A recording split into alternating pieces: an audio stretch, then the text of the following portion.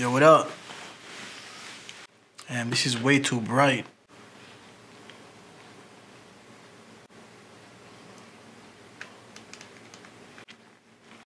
Better. What up, man? You remember this video? There's a lot of misconceptions when it comes to menswear. Some of them are probably holding you back from looking your best. So in this video, we're gonna talk about the 7 menswear myths. What about this one? In this video, we're gonna talk about something that's very important, but we don't really talk about it a lot. And I get it because there are a lot of things that are more important than socks. And this one? Back in January, I made a video on my shoe collection. And one question that I got a lot in the comments was how come I don't own any boots or loafers? So why did I say this last week then? The tie, I don't think I've ever worn this tie on this channel. I mean, you guys can correct me if I'm wrong. Now, there's a chance I might have worn it another time. I don't think I've worn it any more than that. Lying my ass off, bruh. I'm getting old, man. I be forgetting stuff, man. Shout out to my guy Juan Reyes for pulling my card and setting me straight. I gotta do better. Intro.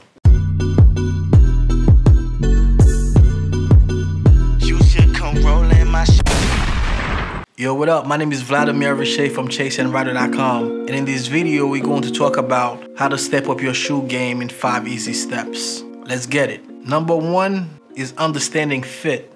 This one sounds like it's pretty obvious, but even with myself, I didn't really truly understand my feet until very recently. And that's because when I first started buying shoes, I was getting lucky and all the shoes that I used to get used to fit me pretty well. See, when it comes to dress shoes, you might know your size. Like me, for example, I'm a 7 UK. That doesn't mean that all 7 UK are going to fit you. Some shoes are just not meant for your feet. Or should I say some lasts are just not meant for your feet, man. They just don't go with your feet. Some guys have feet that can fit many different lasts. I'm not really one of those guys because I have a high instep and I also have flat feet. So it took me a while to realize that because most of my shoes fit me pretty well, so I never really knew I had an issue. I knew that my insteps were kind of high, but as far as me having flat feet, that never even really crossed my mind, you know? The reason why I put this at number 1 is because it doesn't really matter how nice the shoes are if the shoes don't really fit you. So it's very, very important that you find out exactly what kind of fit you have. Like, do you have a high instep? Do you have a low instep? Do you have regular instep? Do you have flat feet or your arch is regular? All those things you need to know, especially now because most of the shoes that I talk about are not really shoes that you can just walk in and buy. So typically you have to order those shoes online. I did make a whole video about this a couple months ago called How Shoes Should Fit. If you haven't seen it, I'll link it somewhere up here. I'll also include it in the description. In that video, I went more in depth about fit when it comes to shoes, but it's very important that you understand fit so you know exactly what type of lasts are going to go with your feet. It's still not 100% foolproof because nothing beats trying the shoes on in person, but understanding your feet goes a long way in you buying shoes that's going to fit. Number 1. Number 2 is keeping your shoes shined. Another one that sounds pretty obvious, man, but it's really not. I see so many guys walking around with decent shoes, but the shoes have no kind of shine on them whatsoever. It's very important that you take care of your shoes, but one thing that really goes a long way is shining your shoes. I mean, you don't have to shine them yourself. If that's not your thing, definitely get someone to shine them for you. Like, for example, in New York City, there are so many guys on the corners, on the subway shining shoes. Me personally, I like to shine my own shoes. Number 1, there's a satisfaction that comes with getting some real shine on your shoes and you did it yourself. But number 2, and more importantly, is something that's very therapeutic. So if I'm watching TV, I'm watching a game, it's always a nice idea to pull out my shoes and kill 2 birds with 1 stone. So while I'm watching the game, I'm also shining my shoes. Shining your shoes does take a long time, but if you're doing it while you're doing something else, you don't even realize how long you've been doing it. So if watching the game is your thing, if listening to a podcast, listening to music, whatever it is that you do, so while you're doing that, at the same time, start shining your shoes. So that's what I do personally. And you can be wearing nice shoes, but if the shoes aren't shined, they're not going to be looking their best, you know? So somebody that has shoes that are not as nice as yours, their shoes might look better than you simply because they took care of theirs and you didn't take care of yours. So shining your shoes is a good way for you to step up your shoe game. Number 3 is very important, and that's something that I just realized myself within the past year. You should definitely diversify your portfolio when it comes to your shoe collection. Don't be like me and get nothing but Oxfords, which is what I did when I first started my shoe collection. So that really limits you, man, especially if you want to wear casual clothing with your shoes. What I did was whenever I had to wear casual clothing, I would either wear my monk straps or I would wear like my suede Oxfords. I mean, those worked, but those aren't ideal. So you should definitely try to diversify your portfolio. You definitely should be getting some Oxfords, you should be getting some loafers, you should be getting some split-toe derbies, definitely should be getting some boots. Don't just get the same thing, have all your shoes look exactly the same, man. I know when it comes to Oxfords, there are plenty of different styles, austerity brogues, punch cap toes, plain cap toes, Adelaides. But still, man, you should definitely look to have different type of shoes, not just different style of Oxfords. So that's one way, one easy way at least to step up your shoe game, man. But it also depends on your dress code. So if you're one of those guys that wear suits 5 days a week, then you should be getting more Oxfords because you're going to be wearing suits more. And if you're in the same scenario as me, where you can wear pretty much whatever you want, you should definitely try to get different style of shoes. Once again, take it from me because all my shoes in the beginning were Oxfords. And I wish that when I was starting my collection, I was looking at different style of shoes, not just different types of Oxfords. The fourth thing that you can do to step up your shoe game, this one is an easy one, is to wear flat laces. Yep, flat laces over round laces any day of the week, man. Like I can't really think of a scenario where I prefer to have, well, maybe with my boots. I think round laces look better with boots, but besides that, whether it's a chucker boot, whether it's Oxfords, whether it's anything that you can really think of, man, it always looks better with flat laces.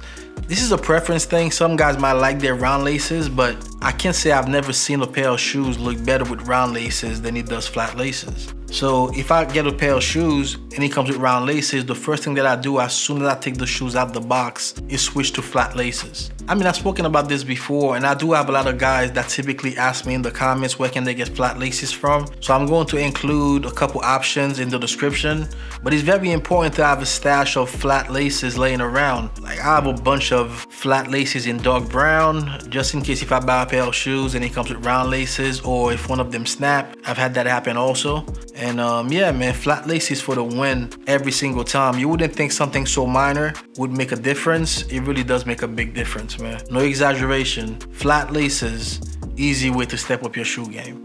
Now, last but not least, number 5, wear suede shoes, man. This one is really a cheat code. Suede shoes just take your shoe game to a totally different stratosphere. Now, what makes suede shoes so crazy? Number 1, not that many guys really wear them, so that kind of sets you apart right off the bat. Number 2, when you wear suede shoes, people look at you like this guy is not new to this. He's true to this, you know what I mean? Now, I know some guys reach out to me before and said, should they be wearing suede shoes with their suits? Absolutely, man. Suede shoes are just like leather shoes, just a little bit more casual. Now, if you're not comfortable with wearing suede shoes with your suits at first, one way that I would recommend that you start building your suede shoe collection is by getting your casual shoes in suede. So if you're a guy that like loafers, get your loafers in suede. So that's one way to start dipping your toes, no pun intended, into suede shoes without going all the way to Oxford yet because you don't feel comfortable with wearing suede shoes with your suits. So that's how I would start. If split-toe derbies are your thing and that's why you wear casually, then I would get my split-toe derbies in suede. If somebody's into shoes, they're going to notice that your shoes are different from everybody else. And you're going to notice it also, which is the most important part. You're going to feel like, man, I'm really stepping up my shoe game. I'm wearing suede shoes now. So I'm not saying that suede shoes are better than regular leather shoes. They both have their place. Obviously, suede shoes are not as dressy, although they still are, depending on the style, of course. There are so many different colors of suede also. I would definitely start with dark brown though, because dark brown happens to be the most versatile probably, but suede shoes are just on a different level. Another feature of suede shoes is you don't have to shine them. I mean, I was saying before, take care of your shoes and keep them shined. Suede shoes, you don't have to do that. But more importantly, suede shoes are very resilient. You don't have to baby them like you do regular leather shoes. You don't have to worry about the rain getting on them and water getting on them. Just have to hit them with some waterproof spray and everything just beats right off, man. Suede shoes are really a cheat code, like I was saying. If you're not into suede shoes, you're definitely missing out. Get yourself some suede shoes. Before we get to what I'm wearing today, last week I got a comment from this dude named X Carthage or X Carthage. I don't know, hope I'm saying your name right, bro. But he goes, get your fat butt off the seat, Vlad, when you're breaking down what you're wearing today. Hey, let us see the entire fit, head to toe. Don't be a hater. Yo, man. I really laughed when I read that comment, man. That's really funny. Shout out to my boy X Carthage, wherever you are, man. The last thing I want to be is a hater, so I'm definitely going to show you guys what I'm wearing from head to toe. The thing is, not as simple as just me getting up and showing you what I'm wearing, man. One thing about me, when I do something, I like to do it right. A couple times I did do a video where I showed you guys what I was wearing, and I really didn't like the way that it came out. And something that I've been working on, so let me know in the comments if there's a way that I can improve it, but I think that it came out pretty good. So today I'm wearing my navy flannel suit from Spee & McKay. It's made out of a VBC fabric. VBC is an Italian mill, and this suit is from the fall and winter 2019 collection. And my shirt is a white custom shirt from Spee & McKay. If you're not familiar with this channel, I always include a 20% off code in the description that works for first-time buyers of Spee & McKay. Just have to enter it where it says referral code when you creating your account.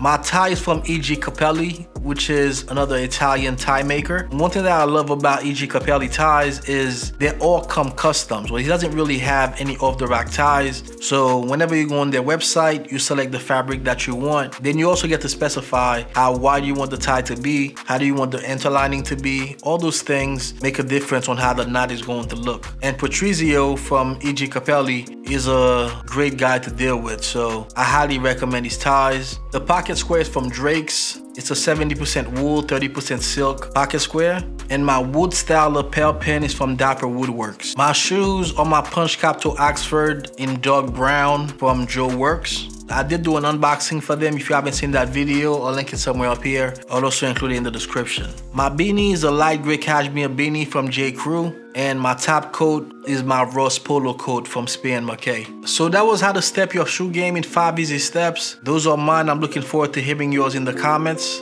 Hit the thumbs up if you like this video. Subscribe, or everybody gonna think that you're a hater. And I'll catch you in the next video.